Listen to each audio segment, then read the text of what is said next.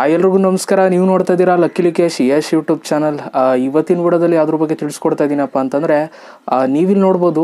ಇವಾಗ ನಾನು ಪ್ಲೇ ಮಾಡಿರುವಂಥ ವಿಡಿಯೋದಲ್ಲಿ ನೀವು ಯೂಟ್ಯೂಬಲ್ಲಿ ವೀಡಿಯೋಸ್ನ ನೋಡಬೇಕಾದ್ರೆ ಈ ರೀತಿ ಕೆಲವೊಂದು ಸಲ ಬರ್ತಾ ಇರುತ್ತೆ.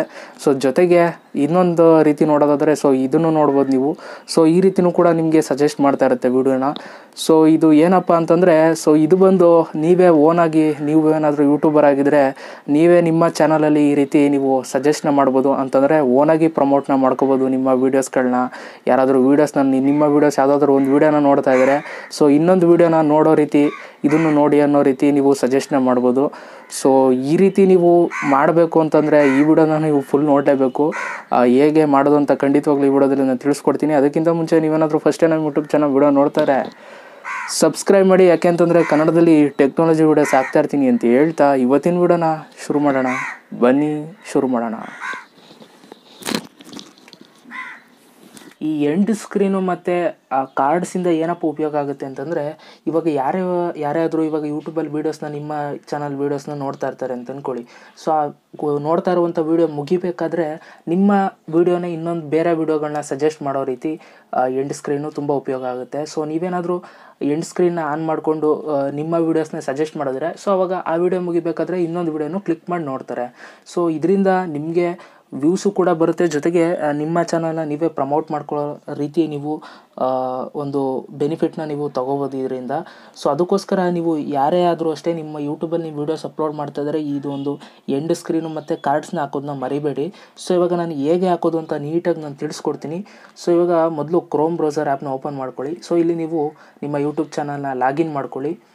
ಸೊ ಲಾಗಿನ್ ಮಾಡಿಕೊಂಡು ನೀವು ಅಪ್ಲೋಡ್ ಮಾಡಿರುವಂಥ ವೀಡಿಯೋ, ಅಂದರೆ ಇವಾಗ ನೀವು ಯೂಟ್ಯೂಬ್ ಚಾನಲ್ಗೆ ಅಪ್ಲೋಡ್ ಮಾಡ್ತಿರಲ್ಲ ವೀಡಿಯೋನ, ಸೊ ಅಪ್ಲೋಡ್ ಮಾಡಾದಮೇಲೆ ಸೊ ಆ ವಿಡಿಯೋ ಮೇಲೆ ಈ ರೀತಿ ಕ್ಲಿಕ್ ಮಾಡಿ.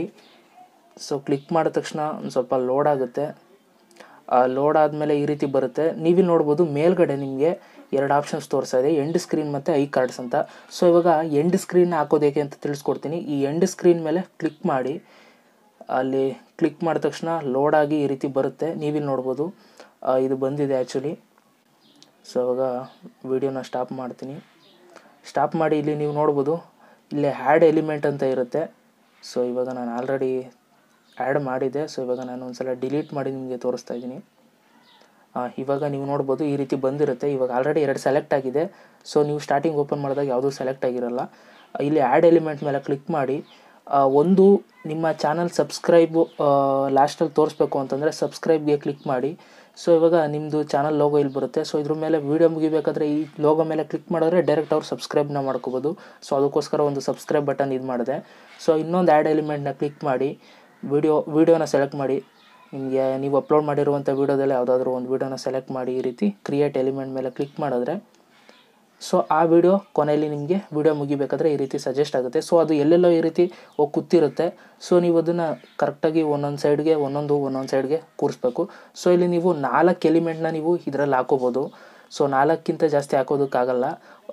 ನೀವು ಫುಲ್ಲು ವೀಡಿಯೋಸ್ನೇ ಇಲ್ಲಿ ಸಜೆಸ್ಟ್ ಮಾಡಬೇಕು ಅಂತಂದರೆ ವೀಡಿಯೋಸ್ಗಳನ್ನ ಸೆಲೆಕ್ಟ್ ಮಾಡ್ಕೊಳ್ಳಿ. ನಿಮ್ಮ ಒಂದು ಸಬ್ಸ್ಕ್ರೈಬು ಬೇಕು ಅಂತಂದರೆ ಈ ರೀತಿ ಲೋಗೋನ ಇಲ್ಲಿ ಸೆಲೆಕ್ಟ್ ಮಾಡ್ಕೋಬೇಕಾಗುತ್ತೆ. ಸೊ ಈ ರೀತಿ ನೀವು ಎಂಡ್ ಸ್ಕ್ರೀನ್ನ ಹಾಕಿ ಇಲ್ಲಿ ಲಾಸ್ಟಲ್ಲಿ ಸೇವ್ ಅಂತಿದೆಯಲ್ಲ, ಸೇವ್ ಮೇಲೆ ಕ್ಲಿಕ್ ಮಾಡಬೇಕಾಗುತ್ತೆ. ಇವಾಗ ನಾನು ಆಲ್ರೆಡಿ ಸೇವ್ ಆಗಿದೆ. ಸೊ ಅದರಿಂದ ಮತ್ತೆ ಮಾಡಲ್ಲ. ಸೊ ಇವಾಗ ಕಾರ್ಡ್ಸ್ನ ಹೇಗೆ ಹಾಕೋದು ಅಂತ ತಿಳಿಸ್ಕೊಡ್ತೀನಿ. ಕಾರ್ಡ್ಸ್ ಮೇಲೆ ಕ್ಲಿಕ್ ಮಾಡಿ.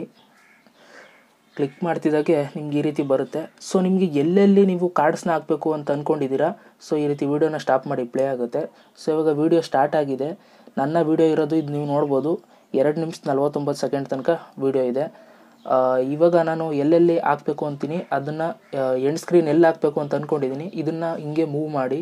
ಇವಾಗ 1 ನಿಮಿಷಕ್ಕೆ 1:18ಕ್ಕೆ ಒಂದು ಆ್ಯಡ್ ಕಾರಣ ಹಾಕ್ತೀನಿ. ಇವಾಗ ನೀವು ನೋಡ್ಬೋದು ಇಲ್ಲಿ ಕ್ಲಿಕ್ ಮಾಡಿ ವಿಡಿಯೋ ಅಂತ ಸೆಲೆಕ್ಟ್ ಮಾಡಿ. ಸೊ ಇಲ್ಲಿ ನಿಮ್ಗೆ ಯಾವ ವಿಡಿಯೋ ಬೇಕು ಸೊ ಅದನ್ನು ಈ ರೀತಿ ಸೆಲೆಕ್ಟ್ ಮಾಡಿದ್ರೆ ಸೊ ಅಲ್ಲಿ ಆ್ಯಡ್ ಆಗುತ್ತೆ. ಸೊ ಈ ರೀತಿ ಕಾರ್ಡ್ಸ್ನ ಹಾಕೋದ್ರಿಂದ ಈ ಟೈಮ್ಗೆ ಇಲ್ಲಿ ಐ ಅಂತ ನಿಮಗೆ ಈ ರೀತಿ ಬರುತ್ತೆ. ವೀಡಿಯೋ ನೋಡ್ತಾ ಇರಬೇಕಾದ್ರೆ ಒಂದು ಸಜೆಷನ್ ಮಾಡುತ್ತೆ ಈ ವಿಡಿಯೋನ ನೋಡಿ ಅಂತ. ಸೊ ಈ ರೀತಿ ನೀವು ಕಾರ್ಡ್ಸ್ನ ನೀವು ಯೂಟ್ಯೂಬಲ್ಲಿ ಯೂಸ್ ಮಾಡ್ಕೋಬೋದು. ಈ ರೀತಿ ಮಾಡಾದ್ಮೇಲೆ ಇದಕ್ಕೇನು ಸೇವ್ ಮಾಡಬೇಕಾಗಿಲ್ಲ, ಅದೇ ಆಟೋಮೆಟಿಕ್ ಸೇವ್ ಆಗುತ್ತೆ. ಇಲ್ಲಿ ಆಲ್ ಚೇಂಜಸ್ ಸೇವ್ ಅಂತ ಬಂದಿದೆಯಲ್ಲ, ಸೊ ಆ ರೀತಿ. ಜೊತೆಗೆ ನೀವು ಇದನ್ನು ರಿಪ್ಲೇಸ್ ಮಾಡ್ಕೋಬೋದು. ಈ ಟೈಮಿಗೆ ಬೇಡ ಅಂತಂದರೆ ಈ ರೀತಿ ಮೂವ್ ಮಾಡಿಕೊಂಡು ಯಾವ ಟೈಮಿಗೆ ಬೇಕೋ ಆ ಟೈಮಿಗೆ ಈ ರೀತಿ ನೀವು ನಿಲ್ಲಿಸ್ಕೋಬೋದು. ನೀವು ನೋಡ್ಬೋದು ನಾನು ಹಿಂಗೆ ನಿಲ್ಲಿಸ್ತಾ ಇದ್ದೀನಿ. ಸೊ ಈ ರೀತಿ ನಿಲ್ಲಿಸ್ಕೊಂಡು ಬೇಕಾದರೆ ನೀವು ಪ್ಲೇ ಮಾಡಿ ನೋಡಿ.